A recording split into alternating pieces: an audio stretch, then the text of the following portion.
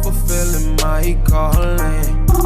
They on my status cause I'm up and popping. Stop it, God with me, I know. Every step I take. Hi guys, my name is Ozzy, and today we're going to be doing a comparison versus the iPhone 7 Plus versus the iPhone 8 Plus. And we're going to be seeing if the upgrade is worth it or not. So let's go ahead and look at the back of the phones. On the left is the iPhone 7 Plus, and on the right is the iPhone 8 Plus. As you can see, the back of the iPhone 7 Plus has a metal back, while the back of the iPhone 8 Plus has a glass back. These phones are not brand new, so that's probably why they're not as shiny. So the build of the phones is very much the same. As you can see, the speakers are exactly the same on both phones. Let me let the camera focus real quick. Same number of speaker holes. And the size of the phone look exactly the same as well. The only difference really is the new colors for the iPhone 8 Plus. The rose gold is a different shade, and the gold phone is also a different shade. But the black phones are exactly the same shade, so not much has changed in that aspect. Okay, so in this part, I'm going to be comparing the responsiveness of the Finger ID Touch, and we were having some problems at first, because, you know, iPhones.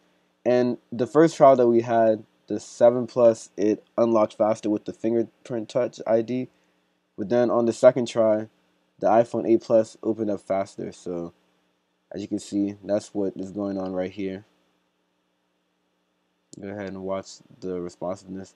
But I guess it really depends on how many apps that you have downloaded onto the app as well. That also plays into a factor. But overall, the iPhone 8 Plus is faster because it has a newer processing chip. And right here, I'm taking pictures, testing out the portrait mode for the iPhone 7 Plus versus the portrait mode on the iPhone 8 Plus. The iPhone 8 Plus has 4 new portrait modes. So that's what makes it different. So I'm gonna go ahead and put a screen recording of the different pictures and which studio light is which, so you guys can get a feel for it. So that's going to be the next part of the video. Alright guys, so for those of you that don't know, portrait mode is basically a setting in the camera application on iPhone 7 Plus and up that allows you to blur out the background so that we can focus completely on one particular part in the picture. So if you look in the middle, right here, this is the iPhone 7 Plus portrait mode, and hold on. And this is the iPhone 8 Plus portrait mode. And as you can tell, the background and the colors is different. For the iPhone 7 Plus portrait mode, the colors are cooler, and the iPhone 8 Plus portrait mode, the colors are warmer and a little bit more crisper. And for the next setting, by the way, the iPhone 8 Plus has 4 additional portrait mode settings. One of the settings is called Studio Light, which is this one right here. And the next one is called Contour Light. This third one is Stage Light, where it darkens out the background a little bit. And then this is Stage Light Mono, which gives it a complete black and white feel and also darkens out part of the background. So I think Stage Light Mono is pretty interesting, and Stage Light as well. This is Stage Light, and then this is Stage Light Mono. And then that's pretty much all for the new features of the camera for the portrait mode. For everything else, for the video camera, it's still shooting at 4K, 30 frames per second. That's the highest video mode capability at the moment for the iPhone 8 Plus. So other than that, there's no real differences between the camera besides the new modes in portrait mode. It's the exact same camera. They just added new features. So basically, it's like they just changed certain things around in the iPhone 8 Plus. So in my opinion, the upgrade isn't totally worth it. But you'll see what else I mean when we continue on further into this video. Yeah, this for the tape. Yeah, I just hope that they're ready. I just hope that they're ready. Yeah, I give it and go. Yeah, I've been on the road. Yeah, they moving slow. Yeah, I swear I got it. I swear I got it. Okay, look, don't really flex, but I just got out the gym. They can't see what's next, man. We on it once again. This for the tech. Yeah, this for the tape. Yeah, I just hope that they're ready. I just hope that they're ready. Yeah, I give it and go. Yeah, I've been on the road. Yeah, they moving slow. Yeah, I swear I got it. I swear I got it. I swear I got it. I swear I got it. Okay, look, I don't really flex, but I just got out the gym. They can't see what's next, man. We on it once again. This for the tape. This ain't no. Alright, so this first video I'm shooting on the iPhone 7 Plus in 4K 30 frames per second. And in this video I'm shooting with the iPhone 8 Plus 4K 30 frames per second. And literally the cameras are exactly the same. The only difference is the portrait mode has new additional modes. Alright, so the pros and cons of the iPhone 7 Plus versus the iPhone 8 Plus, we're going to go ahead and go over that. So for the iPhone 7 Plus, the lowest capacity is 32 gigabytes, and for the iPhone 8 Plus, it only has two capacities, 64 and 256. While the iPhone 7 Plus, it has a 32 gigabyte, 64, 128, and 256. So you have four storage options. So basically, the iPhone 8 Plus is forcing you to choose between two options, and the price difference shows, which is crazy. But we'll get on to that in the next part of the video. Both of them have the same light sensor, proximity sensor, accelerometer, barometer, compass, gyroscope on both of them. So nothing much has changed. With the iPhone 8 Plus, it starts off on iOS 11. I mean, they can both run on the newest operating software. So nothing big to complain there. It's only been a year apart. So the iPhone 7 Plus came out October 7, 2016. The iPhone 8 Plus came out on September 29, 2017. So yeah, so with the loudspeaker, they both have loudspeakers, no FM radio, you know. The chipset for the iPhone 7 Plus is the A10 Fusion, and the iPhone 8 Plus has A11 Bionic chip, which is slightly faster, but you're not really gonna notice it that much unless you do them side by side comparison like I did earlier.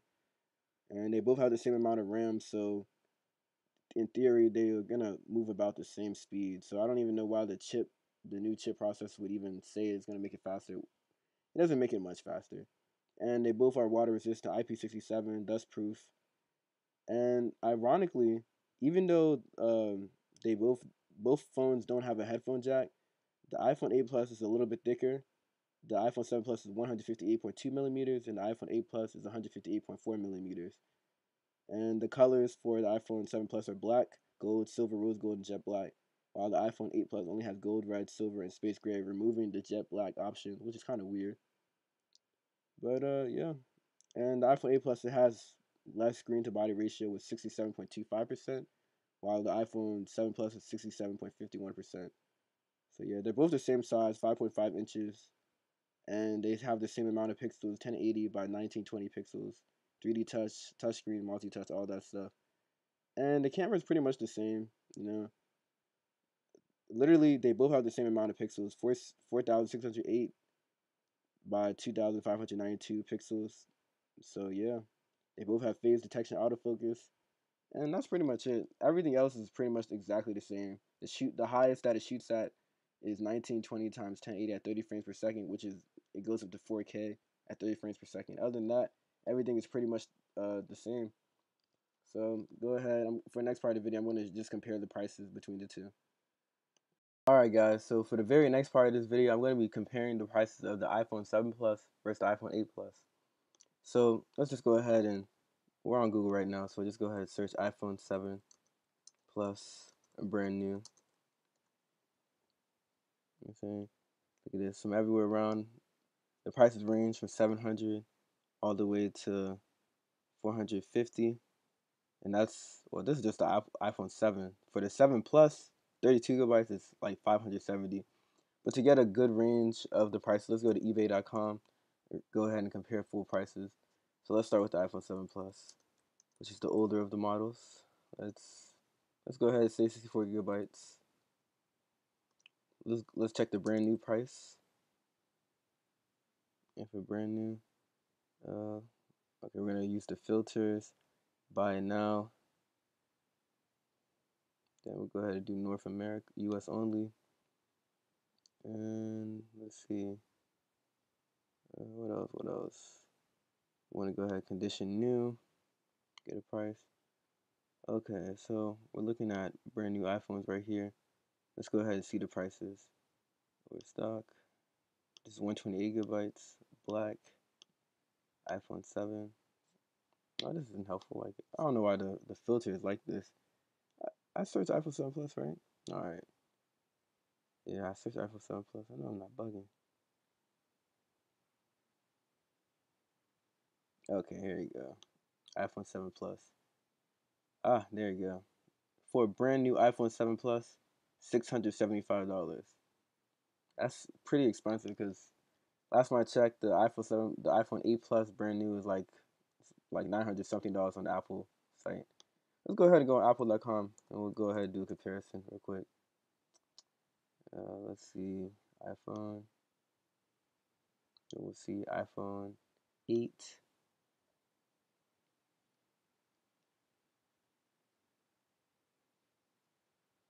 Oh yeah, if you haven't already, go ahead and press the like button and press the subscribe button. You know what I'm saying?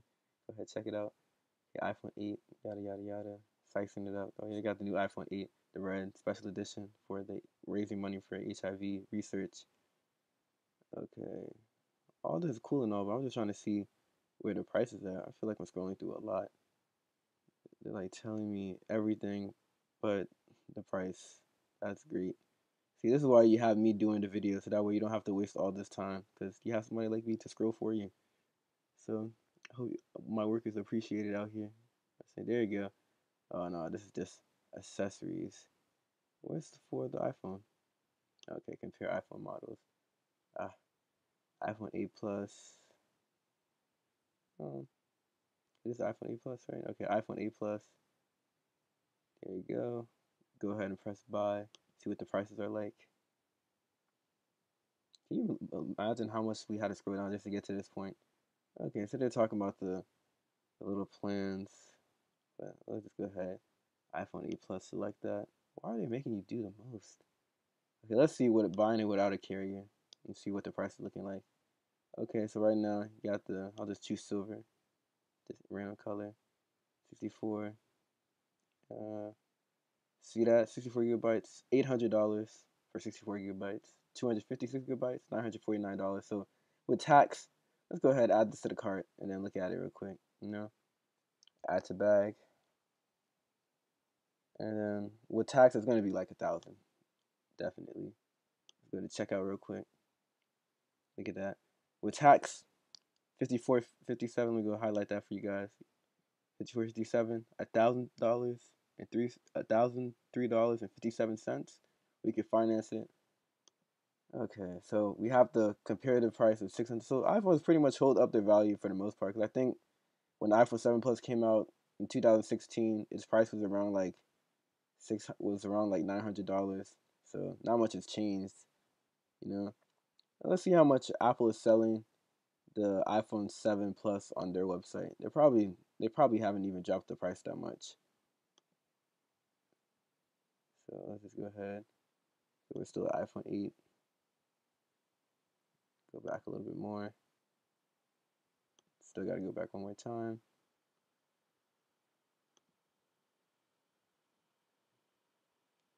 Okay, so I don't think.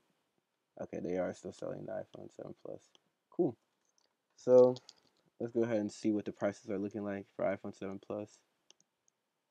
Scroll down, press buy, and waiting for this to load. Then 7 Plus select. Buy without a carrier. If you buy with a carrier, the price will be cheaper, by the way. So Jet Black. Okay, so $670 for 32 gigabytes, 770 for 128. That means they're definitely overpricing. Because look, for here, okay, no, it's about the same price. This is 670. This is 675 for a brand new. Oh no, actually never mind. Apple is taxing. 256 gigabytes is $675, 7 Plus, brand new. Apple's website is literally selling a 32 gigabyte for 670. So if you go on eBay, you'll definitely find better prices than actually buying from Apple themselves. Just make sure that you have it filtered to the location located in the United States. You don't want to buy anything from China because you're most likely going to be buying the fake. And yeah, let's go ahead and see what the price would be like if I had chosen with a carrier. Okay, let's choose AT&T, just something random.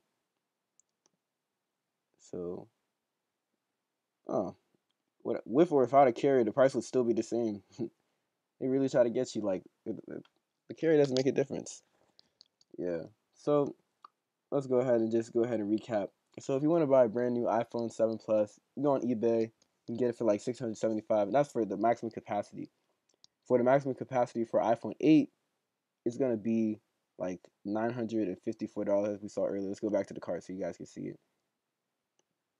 So for iPhone 8 Plus, the highest capacity, which is 256 gigabytes, $949, and with tax $1,003.57. So if it was me, I would just buy the iPhone 7 Plus with the highest capacity because it's not gonna go slow if you have this much space, you know. But at the end of the day, it's really if you want to flexible. Oh yeah, I got that new iPhone 8 Plus, and then they look exactly the same. Look at this iPhone 7 Plus, and then iPhone 8 Plus. The only difference is that the back is made out of glass. But design-wise, nothing new, nothing innovative has really come about besides the glass back, which is for the wireless charging. Let's not forget that Samsung Galaxy phones have had wireless charging for years because all their phones recently, since like the S4, had like a glass back or glass casing. No, not the S4. I think it was the S5 or S6. One of those. You guys can go ahead and look that up. But yeah, so that's gonna be all for this part. I just wanted to compare the prices for you guys, how you guys could see like if is it really worth the hype. And that whole $400 price difference to me, I personally have an iPhone 7 Plus, so the iPhone 8 Plus is not really worth the hype to me. I would get the iPhone X, but because this is this new model, it still has a bunch of glitches that I don't like with it. The full screen, it's not really full screen for every app. So if you watch YouTube, it'll be like some black bars, so you don't really have the full screen experience like how they send in the commercials. But with the Galaxy S8 Plus, they actually have the full screen with for like every other app except for YouTube. So I'm gonna wait till the iPhone X Plus comes out, so that way you can actually have a bigger screen. And I'm not really a big fan of the Face ID unlock. I know you can just use the touch to unlock it, but I'd rather use my fingerprint to unlock it. It's so much quicker and easier. You know, you can use your fingerprint to pay for things. To instead of putting a password, just use the fingerprint. It's pretty quick. You know, having to type in numbers every time when you want to unlock your phone. I mean, the Face ID is cool, but it has its flaws. Like you can't be wearing like a hat. Your face can't be covered up. Like most of your face can't be covered up. So it still has its flaws, but that's a different video. But for now, I mean, you guys can go ahead. You've seen the whole video. You can make a decision for yourself. Me personally, I would just stick with the iPhone 7 Plus. I have it right now. The phone is 2 years old, or almost 2 years old, and it's still working perfectly. I had the 128 gigabyte model, and I haven't had any problems. So, hey, if you want to get that iPhone 8 Plus and spend up that extra $400, just so that we can have a slightly better camera, quote on that, because the camera, the only difference is the new portrait modes, but that's about it. But you guys saw the comparison, so you know. So it's really about if you want the wireless charging, which you would have to have a thin case on it for it to work perfectly anyway. So it's really just a matter if you really want that new special feature. And the whole thing about the wireless charging that really bothers me is that it doesn't come with the iPhone 8 Plus. You have to buy it separately. So it's like a cool feature, but it doesn't come with the phone. So it's kind of like you're not going to use it unless you want to spend the extra money. So it really depends on your financial situation, I guess, or preference. Me personally, I just wouldn't go with it. But I hope you guys enjoyed this video. Go ahead and press the subscribe button. And don't forget to tap the bell next to my channel name to be notified when I upload a new video. And also, don't forget to share this video with your friends. And for those of you who were wondering if you were about to upgrade from a 6, because before the 7 Plus, I had an iPhone 6 Plus. You know, I was 2 generations behind. But I didn't upgrade my phone until my phone's battery started having problems. And the Apple Store wasn't trying to really help me. They wanted me to, like, wait a few months before they brought in new batteries, and they were trying to persuade me to buy a brand new phone. But the thing with buying phones is that the moment you buy a phone and you put your fingers on it and you open it and put your SIM card in there, it's now considered used, so you can't sell it for its full price. So that's why I advise buying a gently used phone or factory refurbished, so everything is reset, but you can use the phone without any problems. So that's what I did. I just got a gently used iPhone 7 Plus, no problem. Got it for $400.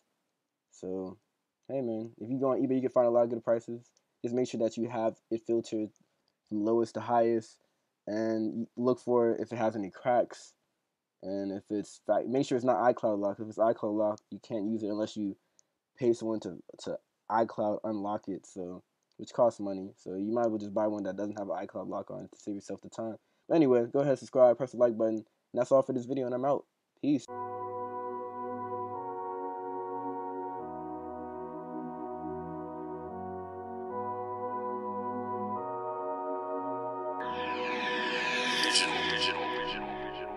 I ain't really wanna do it.